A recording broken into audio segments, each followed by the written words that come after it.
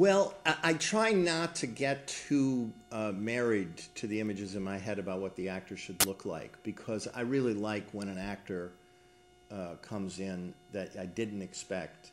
For example, on Homicide, Yaphet Kotto, who played the lieutenant of the Homicide Unit, the character's name was Al Girardello, and he was written as an Italian guy. And Yaphet came in, and we went, you know, Barry Levinson